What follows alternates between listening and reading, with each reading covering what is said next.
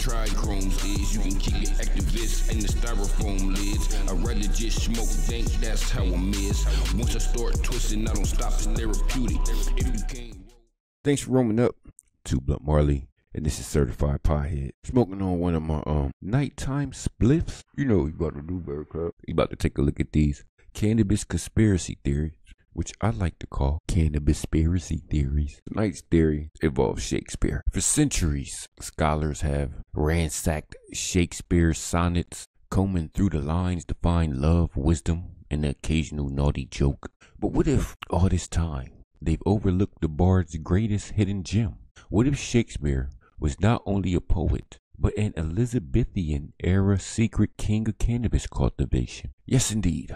Beneath the florid metaphors and grandiloquent rhymes, there lies a horticultural holy grail, a step-by-step guide to growing weed, concealed in verse like literary fertilizer. Let's unearth the bard's bud, line by line. All right, look, people. Shakespeare had a flair for flowers. He filled his sonnets with buds, blooms, and blossoms. You might say he was talking about love, beauty, or the fleeting nature of life, but anyone who's cracked open a sonnet knows he wasn't a straight-laced flower child. Shakespeare was punning on buds before we even knew what buds meant. And all these fairest blooms and buds of May, they weren't just pretty words.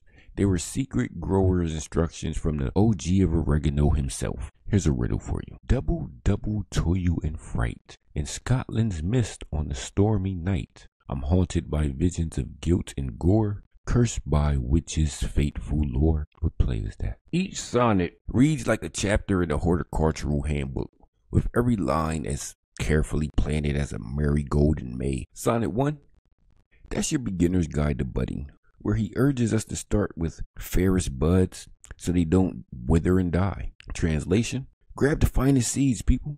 By sonnet 18, we're in a vegetative state, basking in a summer's day. Sunlight, people, give those greens some rays. Sonnet 73, with this talk of yellow leaves and bare ruined choirs, spells out harvest season as plain as a greenhouse tomato. Shakespeare was greener than any thumb we know today. His verses were like potting soil for the literary mind. Here's another riddle for you. I look like a man, a woman, am I, hiding my heart with a clever disguise.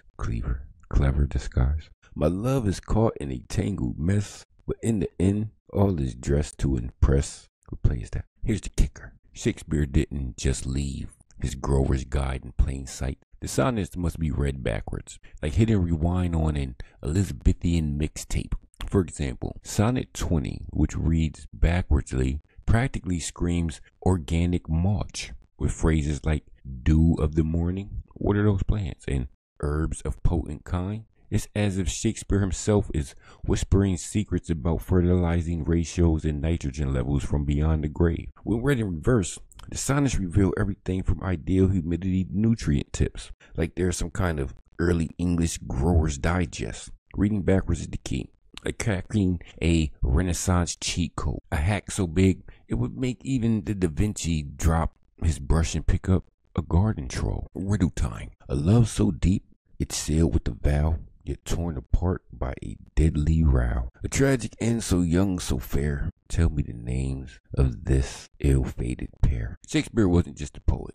He was a natural botanist. He meticulously describes the seasons of life, and in doing so, gives us the 4 essential phases of the growth cycle. Summer represents the vegetative state, with Sonnet 18 as the ultimate ode to sunlight as plants stretch skyward. Fall, the harvest, is chronicled in Sonnet 73, full of yellowed leaves and all that maturing business. Winter, that's your curing phase, where buds are left to dry in darkness. And spring, well, that's when you start all over again, planting fresh seeds. It's the green cycle of life, as nature intended.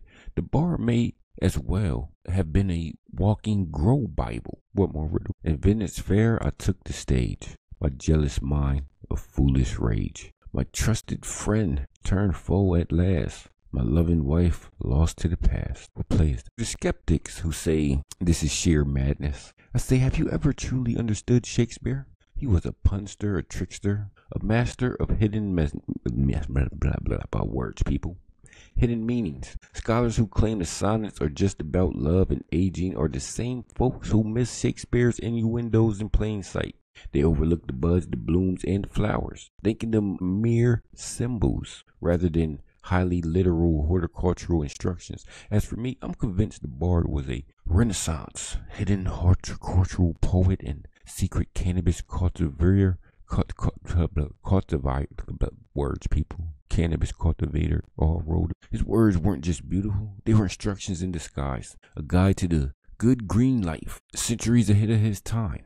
So next time you crack open a sonnet, don't just read it, grow it, nurture it, and let it blossom.